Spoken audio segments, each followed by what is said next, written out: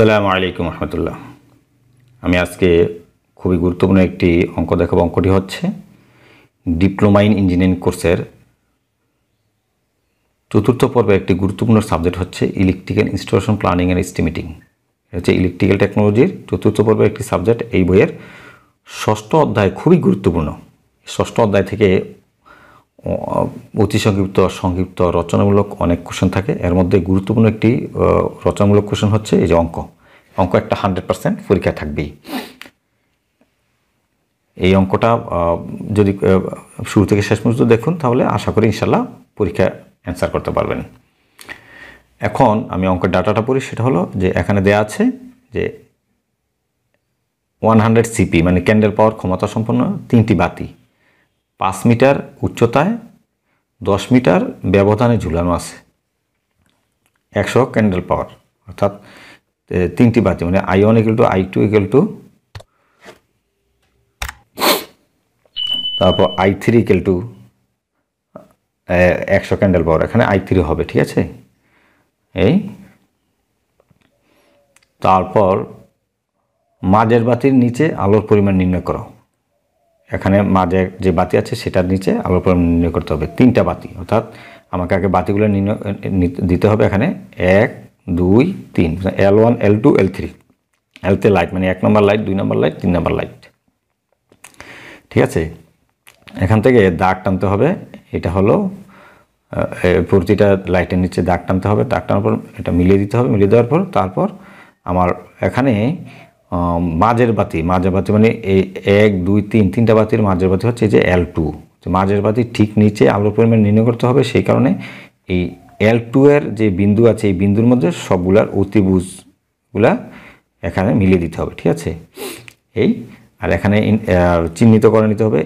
এটা হলো A B C। তাহলে এখানে বলছে 5 মিটার উচ্চতায়, এই যে 5 মিটার উচ্চতায়, এটাও 5 মিটার, এটাও 5 মিটার উচ্চতায়, মেঝ থেকে 5 মিটার উচ্চতায় তিনটি বাতি 5 মিটার আর 10 মিটার ব্যবধানে ঝুলানো আছে। 10 মিটার মানে L1 বাতি থেকে L2 বাতির যে ব্যবধানটা এটা হলো 10 মিটার। আবার L2 থেকে L3 বাতির ব্যবধান হচ্ছে এই যে 10 মিটার। তাহলে A B C দিয়ে আমি এটা চিহ্নিত করে নিলাম, ঠিক আছে। এখানের উদ্ভাসন আমরা নির্ণয় করব মানে আলোর পরিমাণ, ঠিক আছে। তাহলে শুরুতে যেটা করতে হবে সেটা হলো যে দূরত্ব নির্ণয় করতে হবে। L1 বাতির দূরত্ব। তো L1 এর দূরত্ব হচ্ছে যে R1।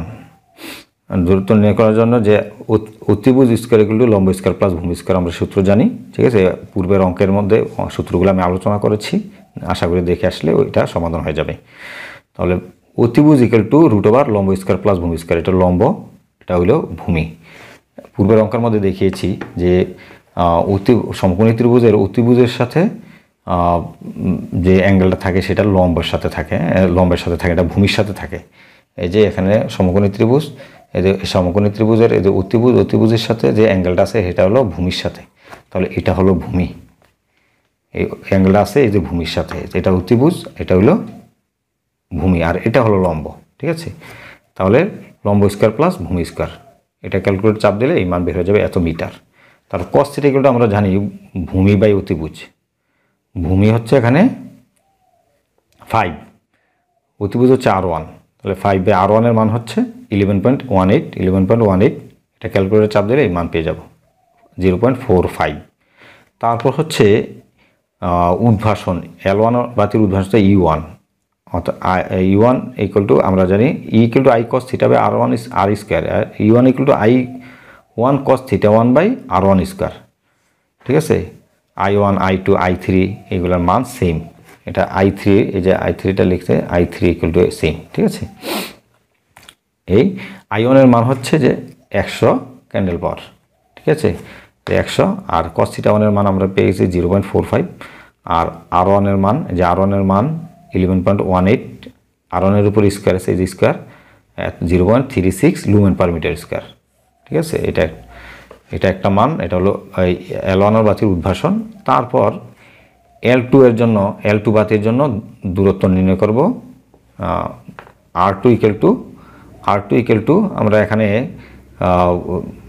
দেখতে শুধু 5 দিয়ে দিলে হবে, কোনো বের না, তারও বের করে দেখেছি। রুট ওভার লম্ব স্কোয়ার প্লাস ভূমি স্কোয়ার, লম্ব এখানে 0 আর ভূমিটা হচ্ছে যে 5, তাই 5 square root over root square কাটা যায়, তাহলে 5 মিটার। ঠিক আছে, তারপর এখানে যদি আমরা অ্যাঙ্গেল নেই তাহলে cos θ2 = cos 0 ডিগ্রি, এটা অ্যাঙ্গেল নেই তাই 0, তাই cos 0 ডিগ্রির মান 1। ঠিক আছে, তারপর এখানে যে উদ্ভাসন নির্ণয় করি আমরা, L2 এর উদ্ভাসন E2 = I2 cos θ2/R2 square. I2 এর মানও এখানে এই যে সেম 100, cos θ2 এর মান হচ্ছে 1, এই যে 1, R2 এর মান হচ্ছে 5, যে 5, R2 এর উপর স্কোয়ার এস স্কোয়ার, বের করে পেলাম 4 লুমেন পার মিটার স্কোয়ার। ঠিক আছে, তারপর L3 এর যে দূরত্ব R3 = রুট ওভার লম্ব স্কোয়ার প্লাস ভূমি স্কোয়ার, লম্ব স্কোয়ার প্লাস ভূমি স্কোয়ার। ঠিক আছে, এত মিটার পেয়ে গেলাম। তারপর cos θ3, cos θ ভূমি বাই অতিভুজ, ভূমি বাই অতিভুজ মানে 5/R3, 5/R3, 5 আর R3 এর মান হচ্ছে 11.18, হ্যাঁ, এটা পেয়ে গেলেন 0.45। তারপর E3 = I3 cos θ3/R3 square, I3 এর মান হচ্ছে এই যে I3 এর মানও 100। তারপর হচ্ছে cos θ3, cos θ3 এর মান হচ্ছে 0.45, R3 এর মান হচ্ছে 11.18 স্কোয়ার আছে যে স্কোয়ার, তারপর ক্যালকুলেটর চাপ দিলে চলে আসলো 0.36 লুমেন পার মিটার স্কোয়ার।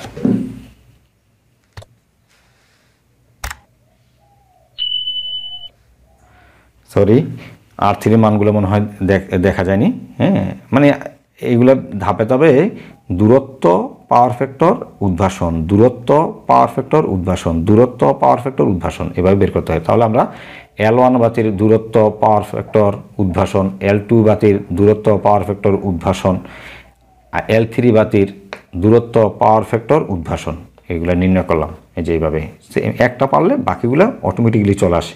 ঠিক আছে, খুব মজার অঙ্ক। ঠিক আছে, এই 0.36 লুমেন পার মিটার স্কোয়ার হচ্ছে E3, L3 বাতির উদ্ভাসন। ঠিক আছে, এই তারপর এখানে বলছে যে মাঝের বাতির নিচে আলোর পরিমাণ নির্ণয় করার জন্য, তাহলে মাঝের বাতি হচ্ছে L2, মাঝের বাতি হচ্ছে L2, L2 বাতির উদ্ভাসন নির্ণয় করতে হবে। তাহলে আমরা 3টা বাতি এখানে বের করে ফেললাম। ঠিক আছে, এখন আমরা মাঝের বাতি হচ্ছে এই যে L2 এর B, অর্থাৎ EB = E1 + E2 + E3, E1 + E2 + E3, E1 এর মান হচ্ছে যে 0.36, তাহলে E2 এর মান হচ্ছে 4, তারপর E3 এর মান হচ্ছে 0.36, যোগ করে 4.72 lumen per metre square.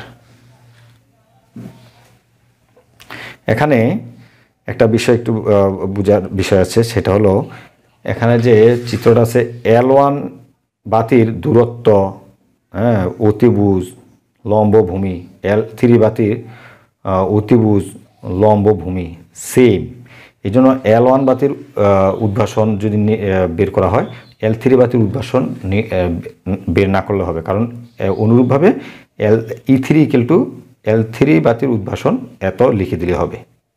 L1 এরটাই L3, এই যে R3 cos θ3 E3, দেখেন এগুলো সব সেম বের হয়েছে।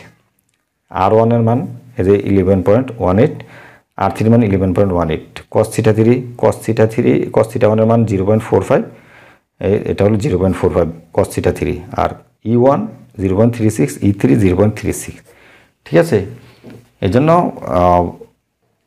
L3 এর মানগুলো বের না করলে হবে, R3 cos θ3 E3 বের না করে অনুরূপভাবে L3 এর উদ্ভাসন E3 = এই মানটা লিখে দিলে হবে। ঠিক আছে, এই মানটা লিখে দিলে হবে। ওকে, এই এখন আমরা এই যে E1 E2 E3 মান এখানে থেকে, যে E1 E2 E3 মান এখান থেকে বসিয়ে যোগ করে দিলাম, পেয়ে গেলাম 4.72 lumen per metre square, 4.72 lumen per metre square. এই ঠিক আছে, এই E1 E2 E3। এবার একটু টেকনিক করে অঙ্কটা করতে হবে, আর সময় এটা আমি করে দিয়েছি, তারপরও আপনারা না করলেও এটা সমস্যা হবে না, অঙ্কটা পরিপূর্ণ হয়ে যাবে। ঠিক আছে, এই আমার এই ক্ষুদ্র পরিশ্রমটি যে আপনাদের বিন্দুপূর্ণ উপকার আসে, অবশ্যই আপনাদের প্রতি বিশেষ অনুরোধ রইল আমার এই পেজটি ফলো করে রাখবেন, তারপর লাইক, কমেন্টস এবং বেশি বেশি শেয়ার করবেন, আপনাদেরও বিশেষ অনুরোধ। আল্লাহ হাফেজ। আসসালামু আলাইকুম ওয়া রাহমাতুল্লাহ।